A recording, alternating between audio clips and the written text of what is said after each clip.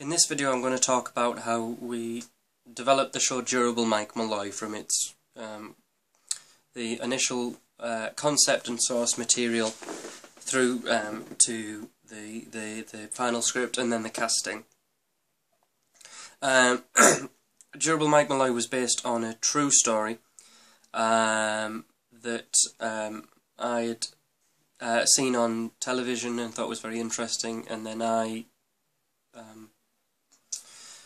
studied about it online, and then I told Patrick Broderick, who eventually played the title character of Mike Malloy, and he decided that it would be a good idea to make it into a show.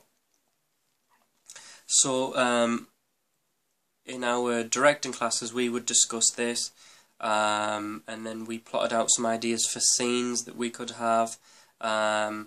We always wanted it to be a physicalized piece, and things like when Malloy's knocked down by the cab, we always saw that as being very physicalized.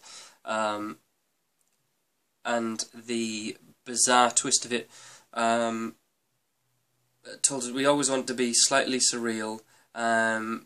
Brecht was mentioned from the start. We wanted a Brechtian style, and also a kind of physicalized Berkoff performance. We were both very interested in Stephen Berkoff at the time, and as we discussed it, Leo Howes became involved, who was also in our directing class. Leo Howes became the assistant director when it was finally decided that I would direct the show, and Leo Howes also played one of the gangsters, Francis Pasqua.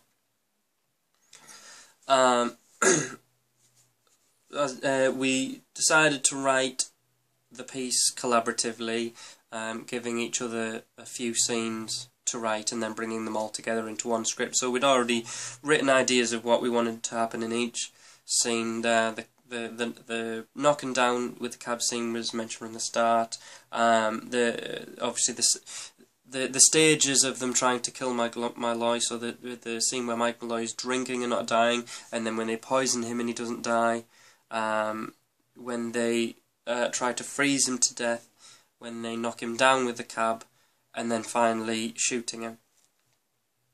So we each took a few scenes, and then I took the scenes and just formatted them so they were all written in the same style, and just changing a few words here and there to keep the characters consistent throughout the show, and things of this nature.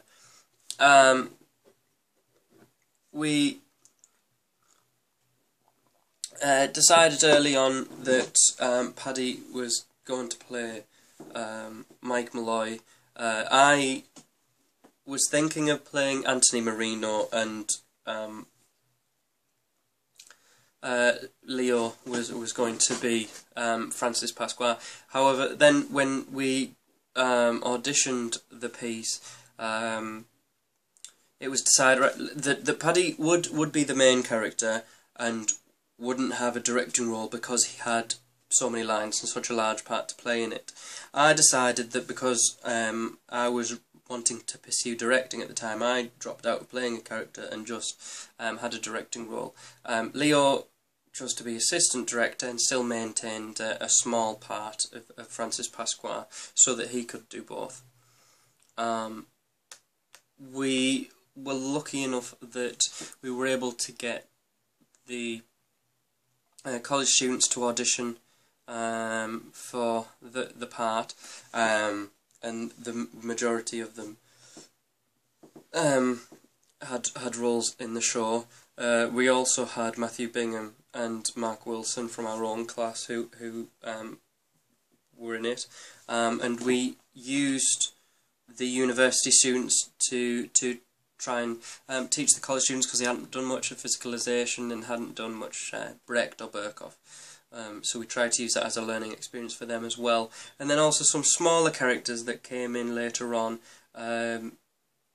such as the police chief, the doctor, and so on. They were filled by Gary Davis and Nathan Myers respectively. And then one small part at the end which was left over, I filled in myself. I played one of the clerks. I'd wanted just a directing role, but at the last minute, and there was still a character that needed filling.